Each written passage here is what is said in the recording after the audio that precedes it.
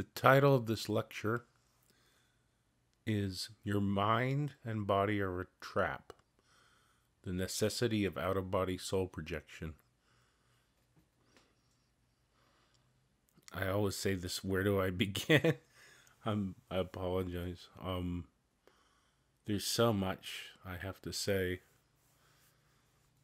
and yet I'm at a loss for words.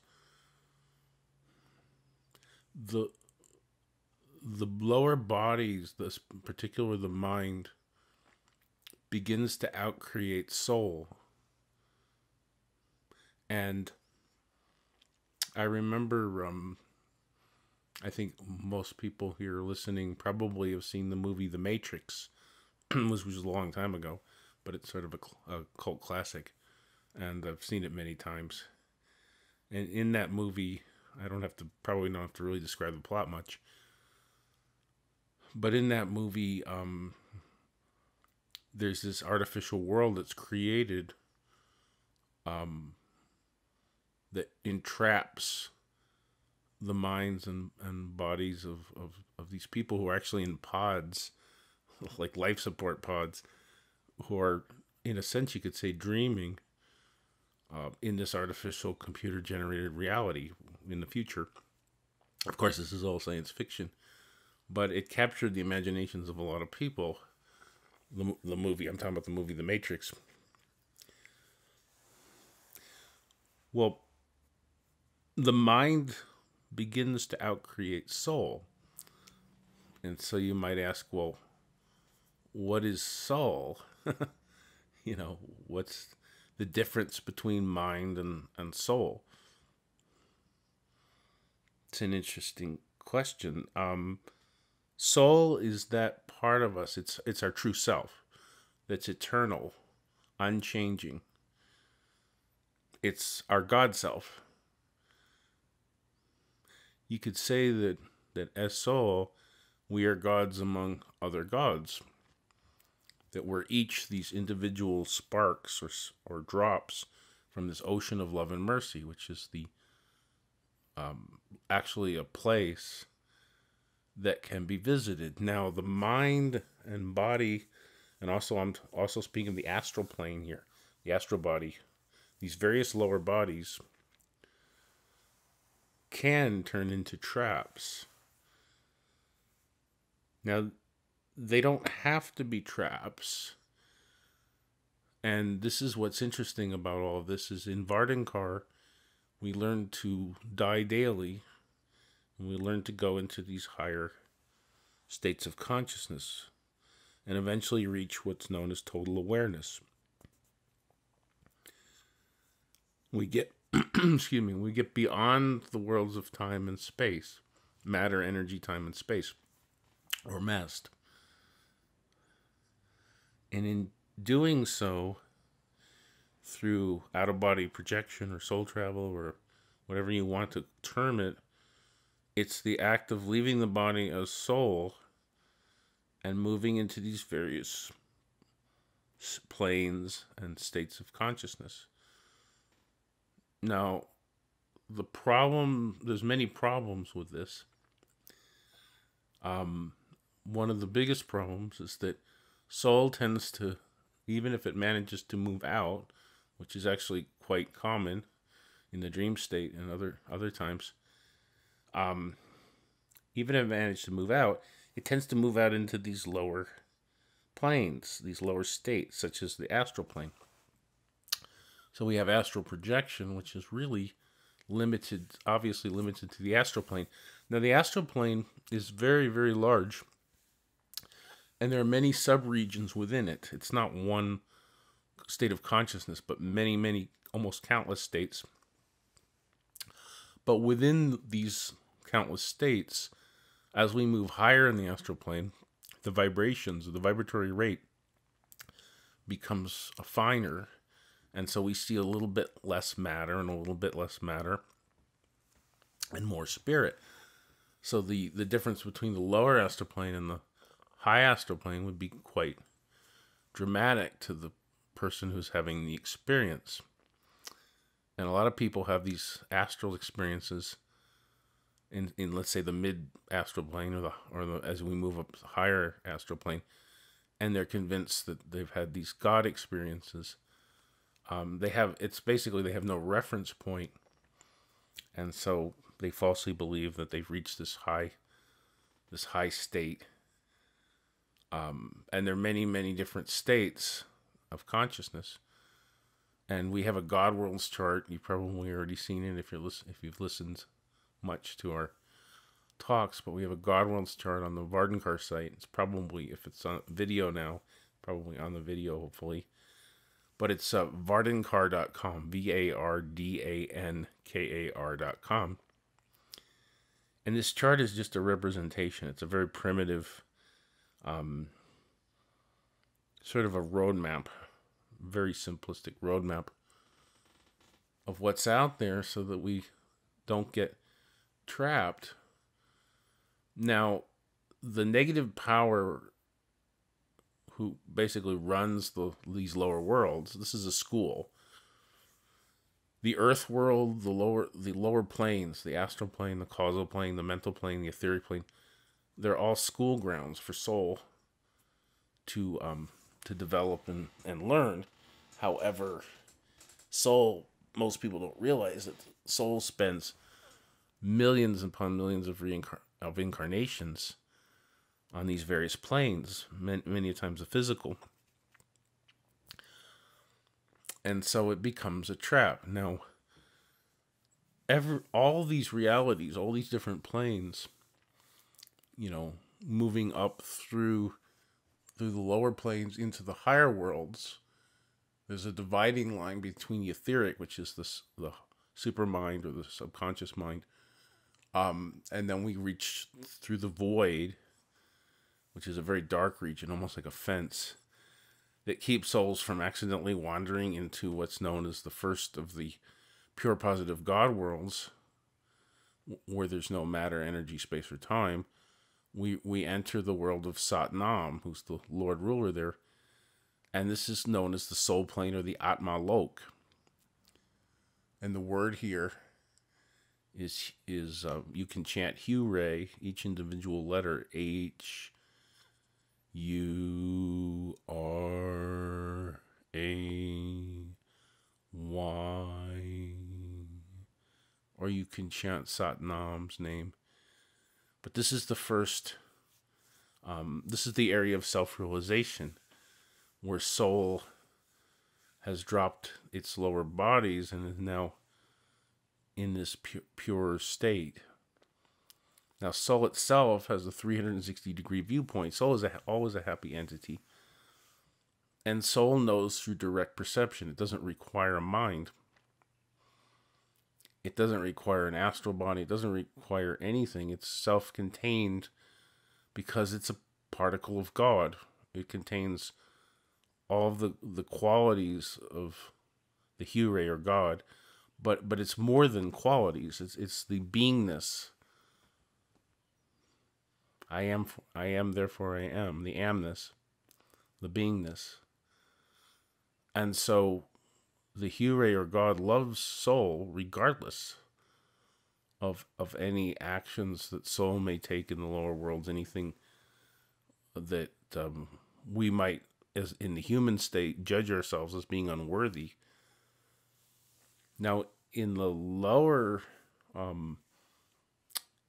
bodies, we begin to take on this negativity. We begin to, once we get below the soul plane, the current splits up into the field of opposites.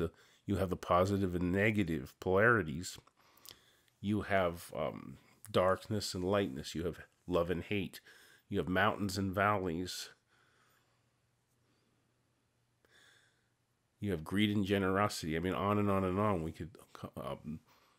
Human history is filled with opposite polarities, and of course we have middle ground, and then we have the neutral or the middle path, which is the middle path is neither black magic nor white magic.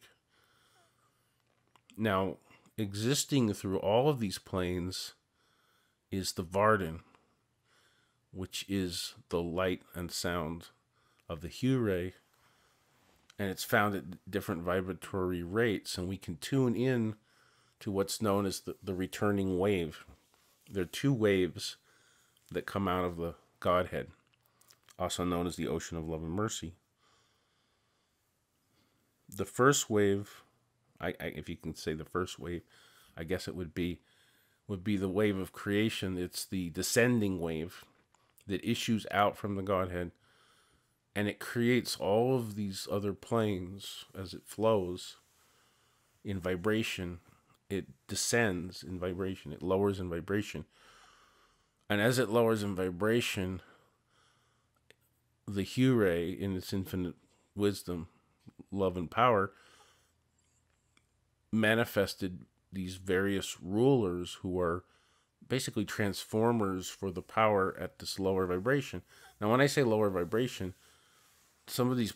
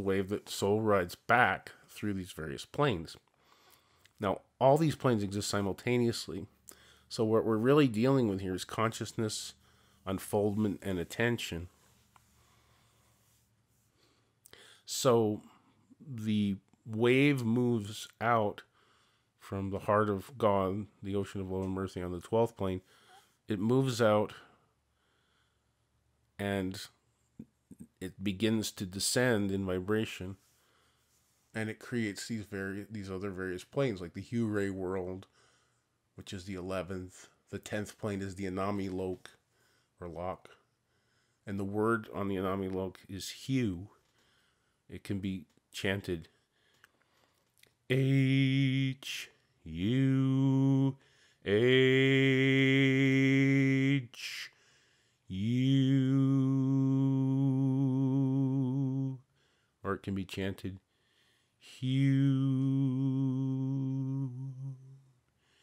Hugh.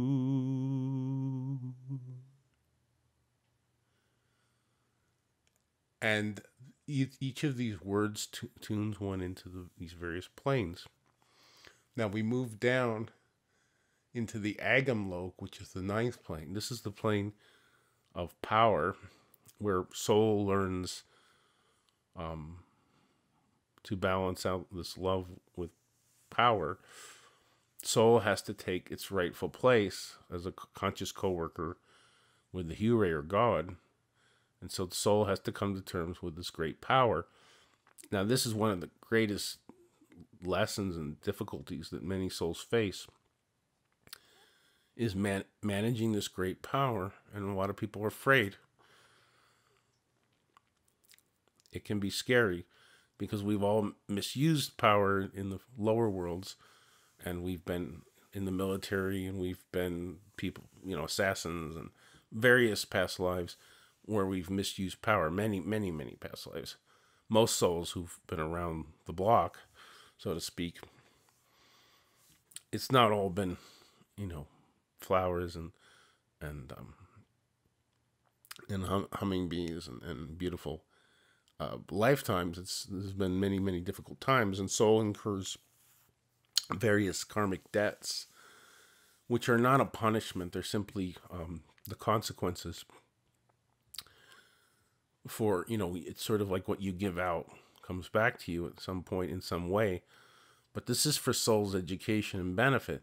Now, in VARDANKAR, we want to transcend karma and reincarnation, because they're really a trap, and the body is a trap. We don't want to be stuck in our skulls, and finding the way through thinking, analyzing, basically through the mind, or finding our way through the emotions, of generating love energy and working with the heart chakra and all this stuff. In the end, it's fine, but it's a dead end. Until soul learns to leave its body consciously and begins to travel with the spiritual travelers into these various planes, and meets with the God rulers, and goes into these golden wisdom temples and studies the Shariat Kihure, the holy different volumes of the Shariat Kihure exist on these different planes in these golden wisdom temples. Now, these golden wisdom temples can be visited during the dream state and during the waking state through the spiritual exercises. And this is very a very important point,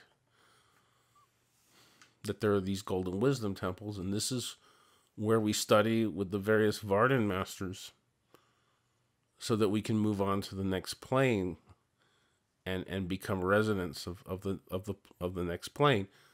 And we move through these various wisdom temples, and as we do, we begin to gain the true initiations of VARDANKAR. Now, a lot of people rebel against this idea. Well, everybody's equal, everybody's the same. Why should one person be above another?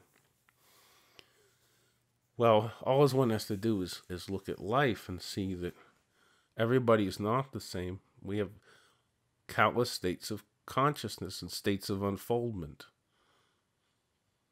And this system has been set up for a reason.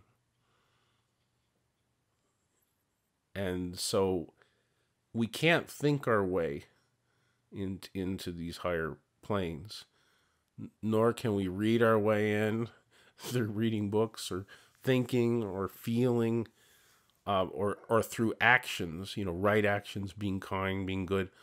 That may generate good karma, which means more lifetimes, but more pleasant lifetimes perhaps.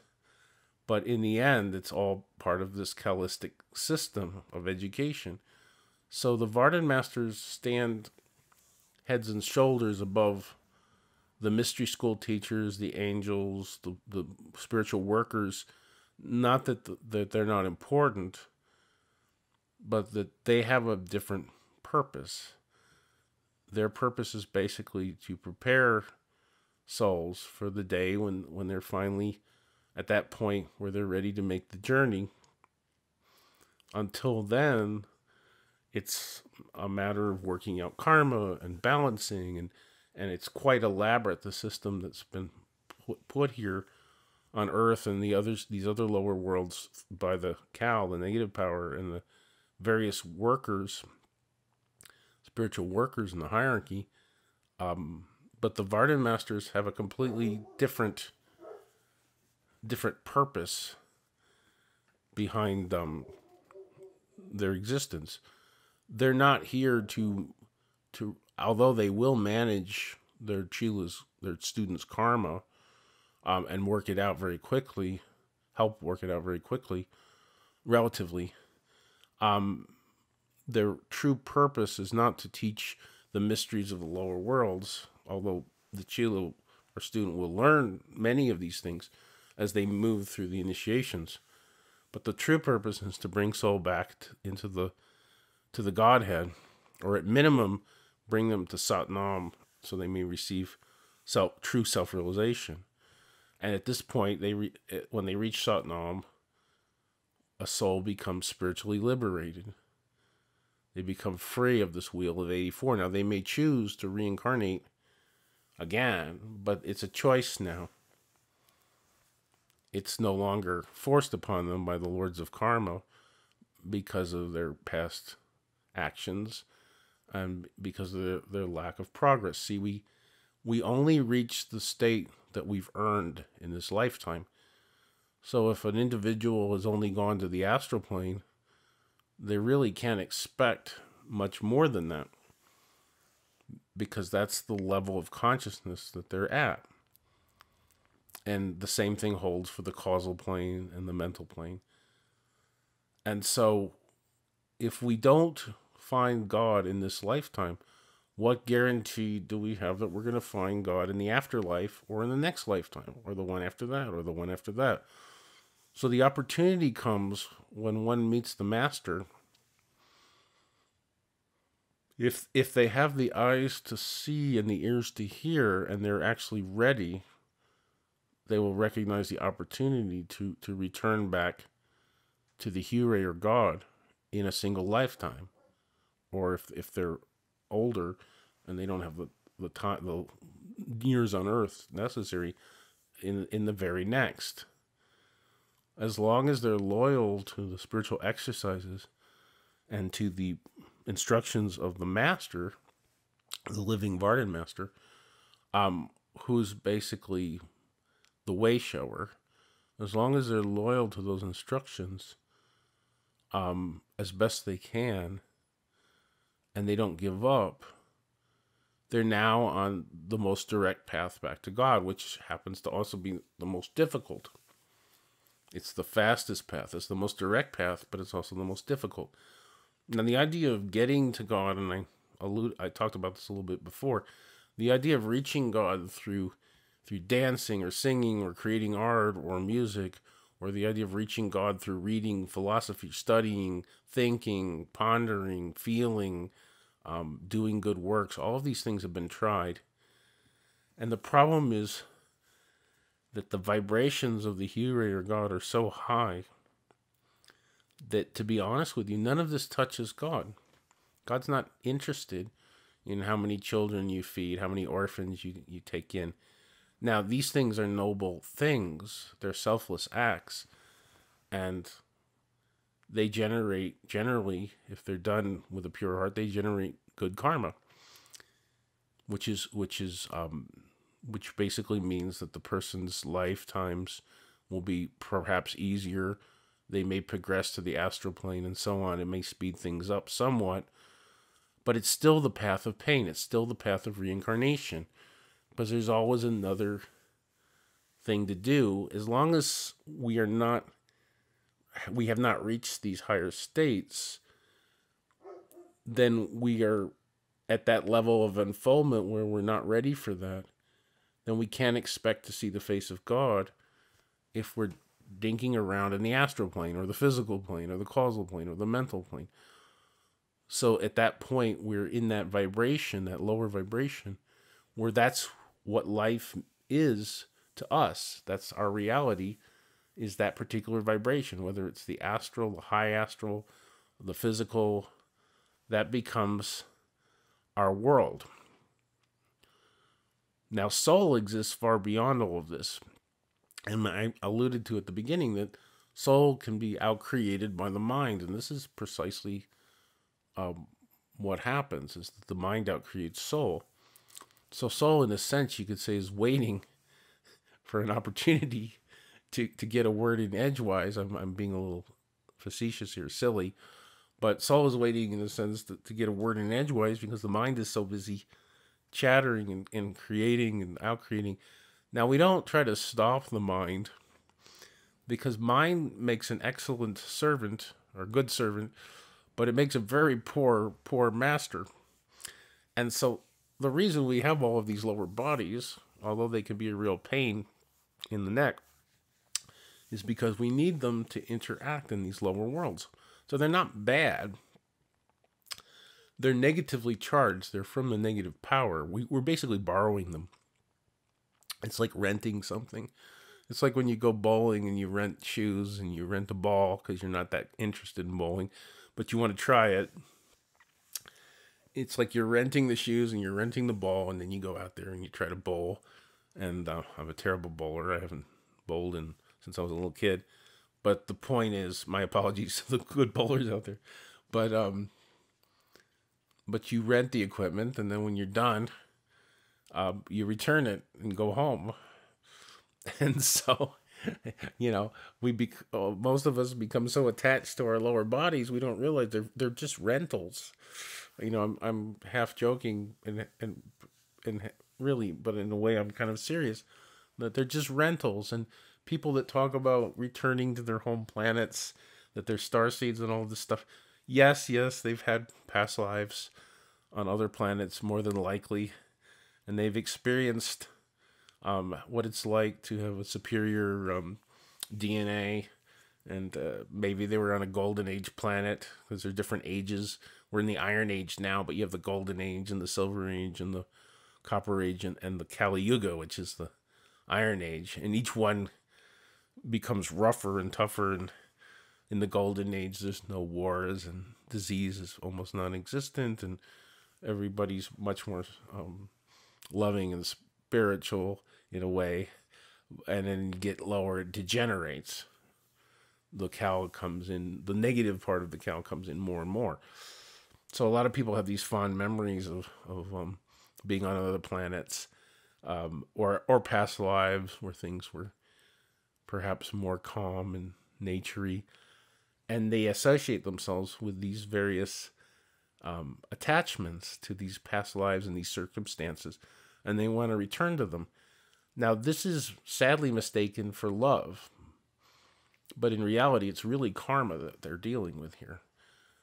When someone is attracted to having a life with someone else, perhaps they've had many, many lives together, there may be some love involved in it, but a surprising amount of it is really just karma. It's cause and effect, and the working out of karma. In other words, these two souls have karma, they have unsettled issues, and they want to come together again, almost like magnets can be attracted to one another. They want to come together again and work this whole thing out, as they say. And it gets very amusing at times, because you'll have two men that go to war against each other, maybe from warring tribes or warring countries, and they'll go to war against each other, and one will kill the other, and then the one that's killed is very angry and upset, that his life was cut short. He had a wife and 2 kids, and this person kills him with a sword or whatever it is. And he's mad, and so now there's all this energy there. Maybe the soldier that killed the man that's angry at him is, I'm just making up a scenario here. Maybe he really enjoyed it. He thought it was pretty good feeling to get him. And so now you got this karmic bond between these two souls. And don't be surprised if the next lifetime, they're husband and wife.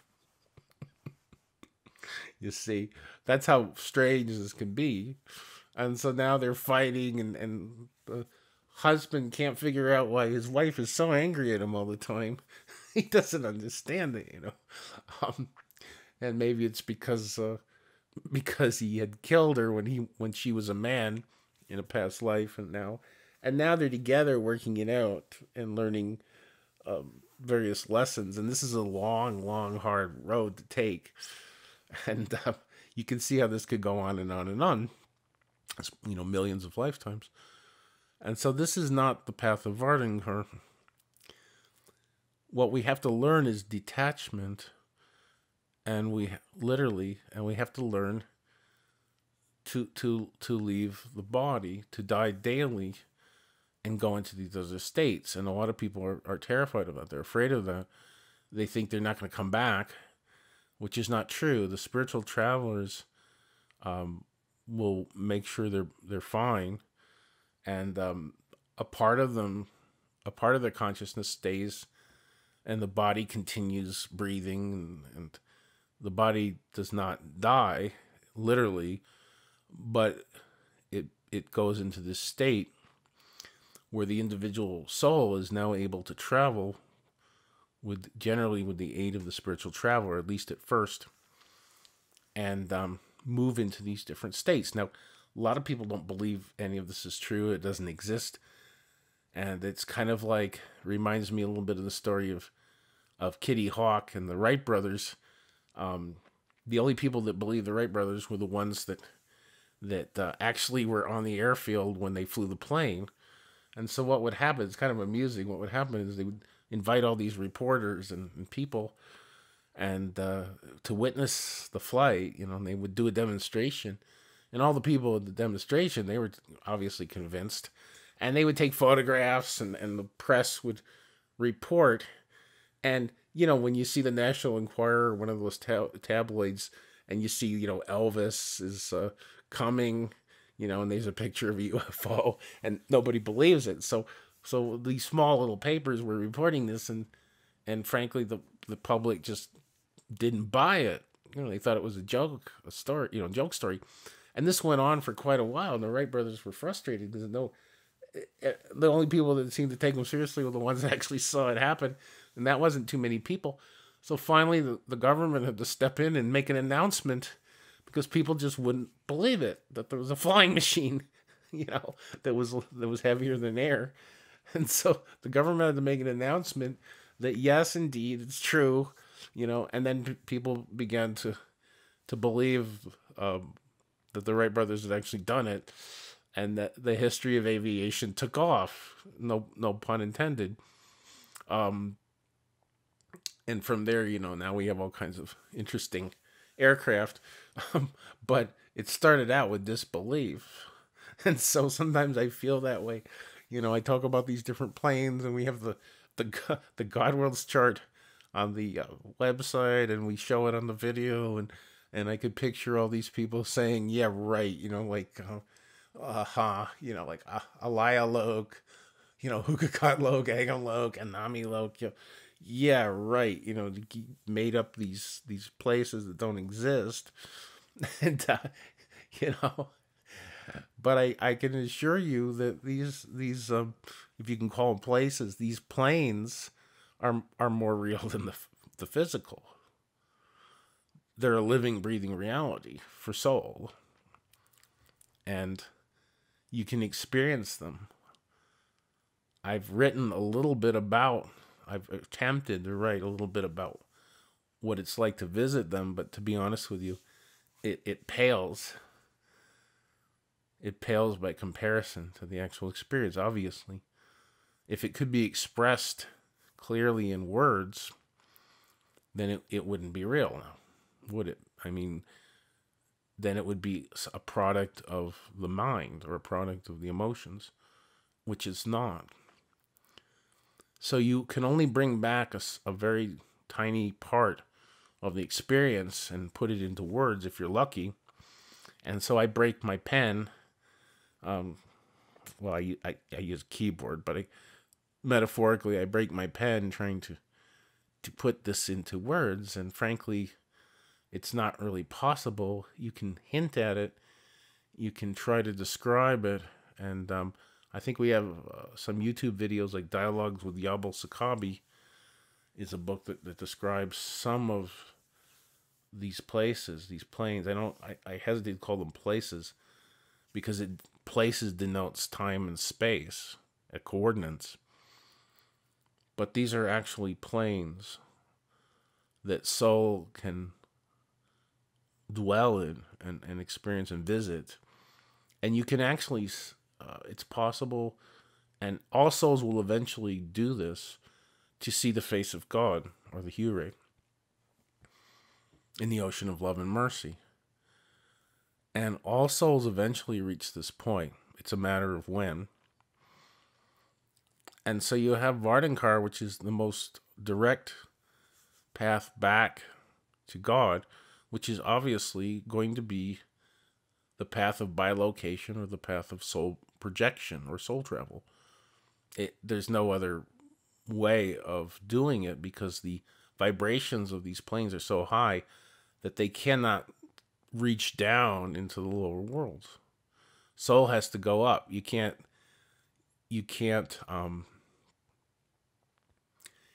raise the building. You have to get in the elevator and you raise yourself. You know, it'd be like waiting for the 10th floor of an office building to descend down to the first floor.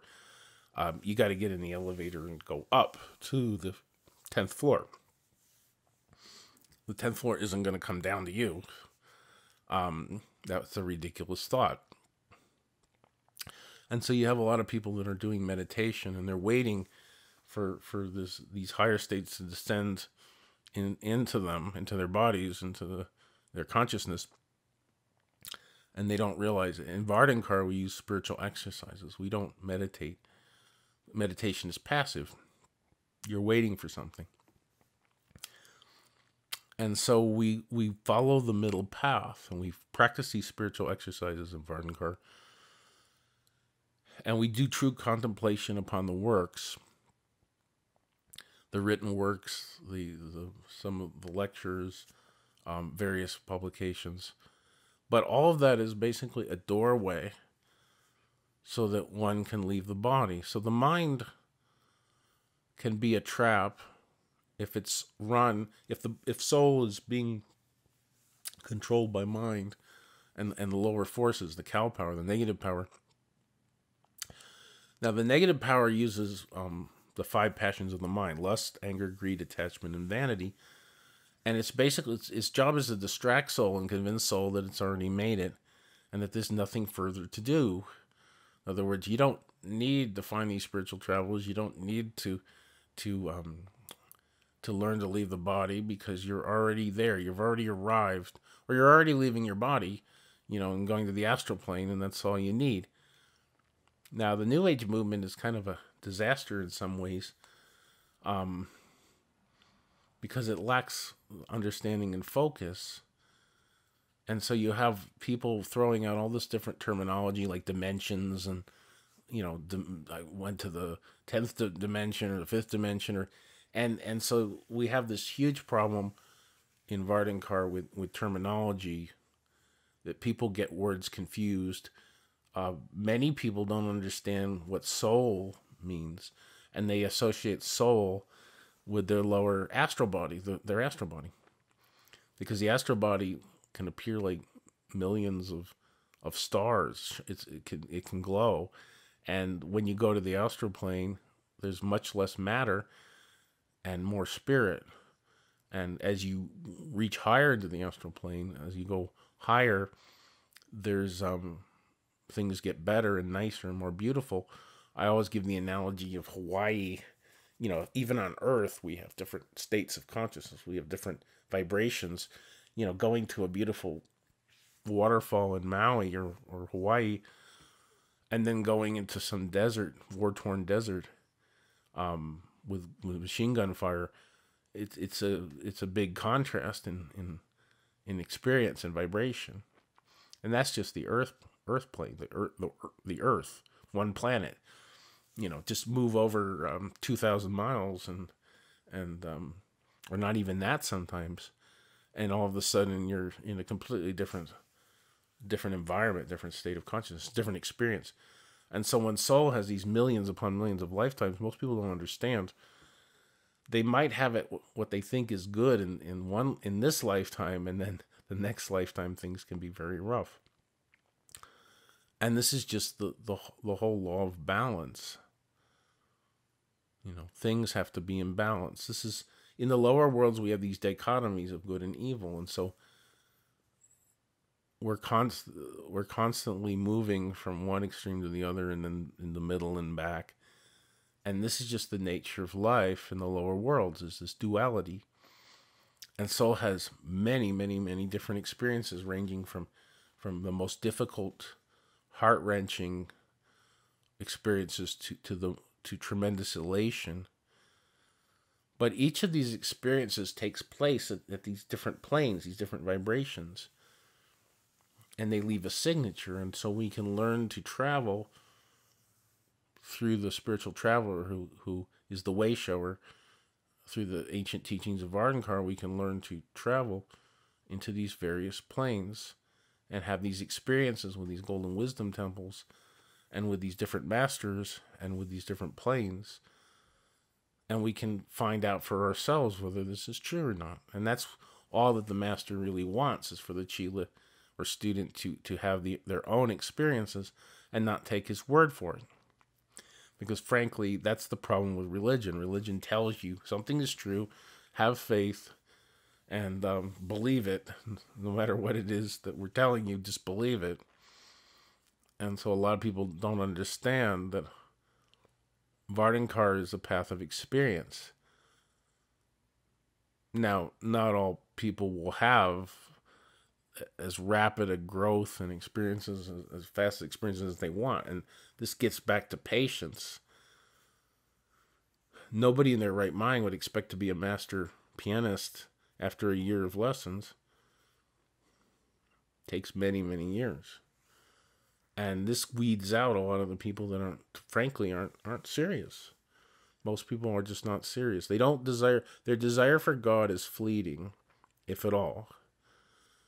A fleeting desire for God, or a short, you really have to have a burning desire that lasts, a lasting burning desire for God. And if you don't have that, what will happen generally is that the cow will come in and test you, and the Vardan will test you, and you'll fail the test because of insufficient desire, because it's a pain, it's difficult. It's not an easy path. And so the negative power will test, and most fail the test, because not only do they not have the eyes to see nor the ears to hear, but they don't have the desire, this great desire and this great humility to seek God and to be open. They seek the things of this world. They seek the emotions, the physical things, and the mental things, and all of these lower things, and they confuse that for spirituality. And you see this every day, and it's fine. I mean, I have no problem if we each have our own choice. There's a path for all souls, and not all souls are ready. And so I respect that each individual has their own path, which they have to choose and follow and be responsible for. And so VARDANKAR is never for the masses. It's always for those who have been chosen by the Hure or God to return to it. And it takes a soul who has a great desire, and frankly, who's tired of incarnating, and is tired of these lower experiences. Now we continue to hold on to these bodies until we finally drop them permanently. And so the bodies, as we elevate our consciousness and learn to bilocate, which means two places at the same time, if you can call the higher worlds a place, put our attention on we can have our head I don't know how to put this correctly. Our soul, or our head in heaven, and our body on earth, and we are able to function and talk with people while being simultaneously aware of these different states of consciousness that we're able to project into, because frankly they exist simultaneously. So the masters practice what's called direct projection, because at first, we learn these techniques, these methods, but eventually you realize that we can just project, we can just go there. Since we're already there, we're just putting our attention on these different planes, these different vibrations, these different places. And again, I hesitate to use the word places, but these are states of beingness that we can experience that are not abstract, but they can be very, very subtle because of the high vibration, the high vibratory rate that they exist at. And so, I use words upon words upon words, and it feels sometimes like I'm just going in a giant circle. And that's just the nature of thought, and that's the nature of words. And so I ask that if you do have the eyes to see and the ears to hear, that you read between the lines of what I'm saying. Because there's a certain vibration here that goes beyond the choice of words that I'm making, which are not always, generally are not perfect, frankly. I wish I was a better speaker. I wish I was more eloquent. But frankly, even if I was, it probably wouldn't make that much of a difference. Those that are spiritually blind and deaf are not going to see it, no matter who's talking, no matter who's the master at the time. And there have been many, many different living VARDAN masters. And VARDANKAR has had many, many different names. It was briefly known as Ekankar under Paul Twitchell, under Paulji, from 1965 until 1971. It's had many names before that. I've mentioned the spiritual notebook that Paulji wrote, that Paul Twitchell wrote, goes into that. It's existed in various disguises, because frankly, there have been many countries, many places in time where you'd be killed for talking like I'm talking now. You'd be executed, murdered, or imprisoned, or both. So VARDANKAR is public for now. And I guess I'm kind of running out of things to say, except that soul is lost without the master, because this is just this midrid, I don't know how to pronounce that word, midrid, I don't know. These many, many different states of consciousness are so overwhelming, and there's so many traps and rocks and shoals for the student, the serious student or Chila, that frankly, it's virtually impossible to do it on your own. And I know people that would resent that statement, but they're usually people that have a big ego who don't understand. Nobody would attempt, no serious person would attempt to learn a complex skill without a teacher. If you really wanted to be good at playing tennis or golf, or you wanted to be great at playing the piano, truly great at it, you're going to end up with a musical teacher or a tennis teacher, and you're going to pick somebody that's at a level that's higher than you. And some people have trouble admitting that there's anyone higher than them, which I find very amusing. I find it extremely amusing.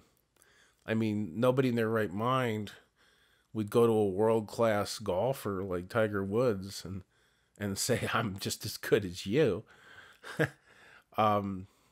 They would quickly find out in a tournament that they weren't even as good as the worst. Well, now maybe there are some people that are golf pros, so I'm not talking about you guys. But for the average golfer, he wouldn't do very well against somebody like Tiger Woods. So if he wanted to be like Tiger Woods, he would obviously need to study with somebody who at least was somewhere within that range, which might be difficult to find. But he would have to move up the ranks, and he'd probably have to dump several teachers as his proficiency increased, and this would take years. So in the real world, whether it's learning software or anything that's truly complicated, most people recognize that it's a lot easier and faster to learn to have a teacher that's already reached a level of competence that you want to reach. But it seems like when it comes to spirituality, all the common sense just goes out the window. I guess this is the great story of religion, that never, what's the old saying, never argue about religion and politics at the dinner table, or never discuss it. I don't know if I believe that's true. I think there's a way of respectfully having a conversation, but people have gotten into some pretty heated fights, and it can cause havoc if you have a Thanksgiving meal with your family and you haven't seen them in a while, and you end up in a big political debate or religious. So I can see why people came up with that idea of not discussing it. So it can be very illogical. People can be very flighty, and most people don't, frankly, put a great deal of thought into this, and they just go, from day to day grind, trying to make a living, trying to survive, or trying to pursue some kind of sensory dream or physical dream. They want a boat, or they want a new car, or whatever it is they want, a bigger apartment, or better lovemaking, or whatever it is, better a relationship, or whatever it is. And all those things are fine. It's not that they're bad. It's this, that priorities, there are very few that are true God seekers, that are the true seekers. A small percentage of the population is actually true, what I call truth seekers and God seekers, who are willing to sacrifice everything in order to see the face of God, and those individuals are rare. And frankly, most people don't have the eyes to see or the ears to hear, and it falls flat on them. And it's like the famous poem, the poem goes something, it's about, I think it's written by Rumi, but it's about a garden, a secret garden, and how there's a wall around this garden which is very unkempt. It's got weeds on it, and it's dirty, and it's just disheveled, and everyone that walks around and just stumbles upon this wall, which inside the wall is this beautiful, beautiful garden, they curse it, because they look at it, what a horrible looking. They see the wall, and disheveled wall, and they never enter the garden. And in the poem, he says that this is on purpose, to keep those out that aren't supposed to be there. And yet the garden is this most exquisite, beautiful garden, with flowers, and it's just absolutely immaculate once you get past the facade of the wall. So the wall is purposely unkempt. And sometimes I feel that way about VARDANKAR. I don't know, I have mixed feelings on it, but I give these talks and I try to present things, and frankly, most people don't have the eyes to see or the ears to hear, and they look at it and they see the door or the wall. They see the door. I like the analogy of the doorway better. But they see the door, and it's all beat up, and the paint's chipping off of it, and the hinges are rusted, and they're like, what a horrible door. But those who are the truth seekers, who are looking to see the face of God, they open the door. And this is really an invitation for those that are sincere. And I hope I don't come across as being vain or egotistical. I'm sure some people will think I am. But frankly, this is an invitation for certain people. I'll say special people, but I'm getting to be a little bit of a, as my wife says, smart ass. Pardon the French. So anyway, I'm going to end this talk by chanting the word hue again. I don't usually do this in talks, but H U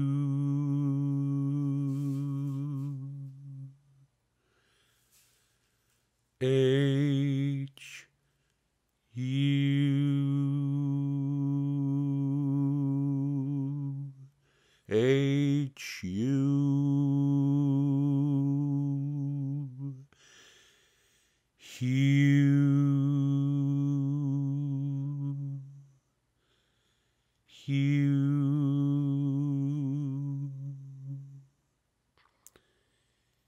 Hue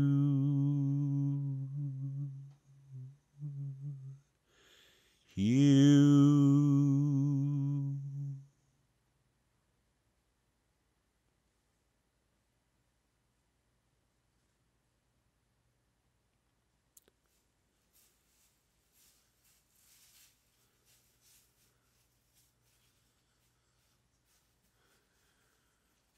Barak Bashad, may the blessings be.